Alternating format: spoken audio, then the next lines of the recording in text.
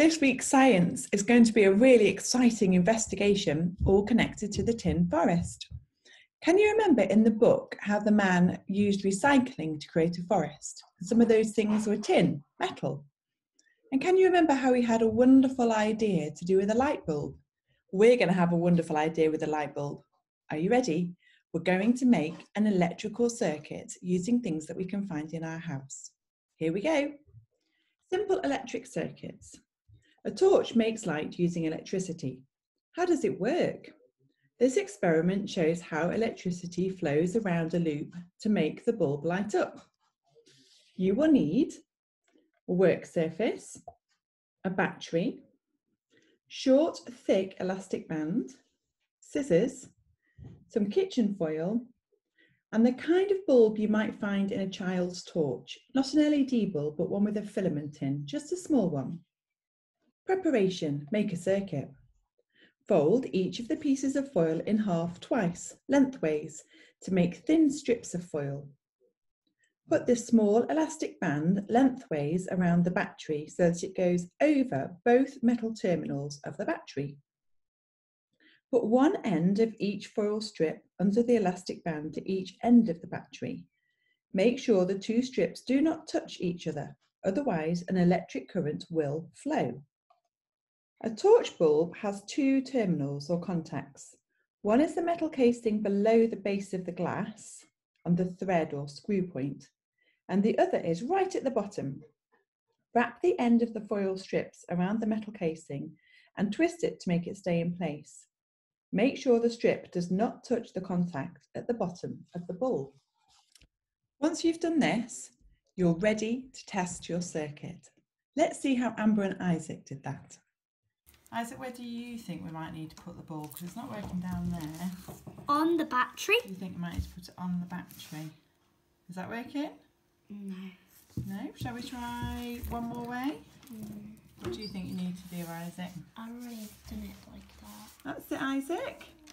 2 contact points. Well done. Right at the bottom and then at the top. Not on top of the bulb. That's it, just there. Perfect. Clever boy. See, they did get the light bulb to work, didn't they? Just using the tin foil and a battery. It's almost like magic. I wonder if you could record how you made a circuit, just like Amber and Isaac have done. Here you go. Now you know all about electric circuits. I wonder if you can guess how you would make the light brighter. Could you add a battery? Shall we see what happens when you do? Here we go. Okay, so Amber, shall we have a look and see if we can make that bulb even brighter? What do you think, Isaac? Maybe try putting these two batteries together and then put the light bulb on the tin foil. Okay, why do you think 2 batteries will make it brighter? Because then you have more energy and more electricity to make the light bulb work. Let's see if it works. Does it make it brighter? Let's see. Oh, you are such good scientists. Are you ready? We're going to do something a little bit more exciting now. I want you to go and find some objects from around your house, just like we did. And we're going to decide whether or not these objects make the electricity flow around the circuit or don't. A conductor is an object that allows electricity to flow through it. And an insulator is something that stops the electricity flowing through, so it won't make the light work. Which ones do you think are going to make the electricity flow through the circuit and make the light work, and which ones won't? Which ones are insulators and which ones are conductors? This is our prediction, our scientific guess. So here we go. This is the result of our experiment. These are the things that conducted electricity, and these are the things that insulated electricity.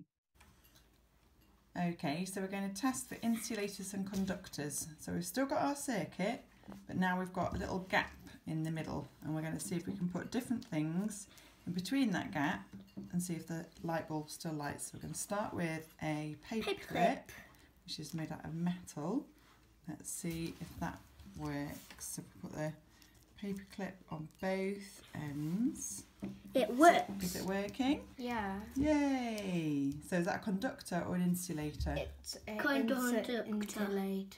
Is it a conductor? Does it conduct electricity? Conductor. It's a conductor, that's right. Okay, Isaac, shall we try the metal wooden spoon? So put one end on the foil. Perfect. And we'll put this end on this foil. Is that working? No. So what is That's it? because it's not touching. Is it because it's not touching? Make it touch then. It's Make sure your circuit's complete. no, an insulator. It's an insulator. So a wooden spoon is a Insulator. Can you see what the insulators have got in common and what the conductors have got in common? What are all the conductors made out of? That's right, metal, just like the tin foil. Let's see if you can record your experiment, just like we did. That's brilliant science this week, Year 1. Remember to share your ideas with me on Class Dojo or on the email just below. Take care, little scientists. See you soon. Bye.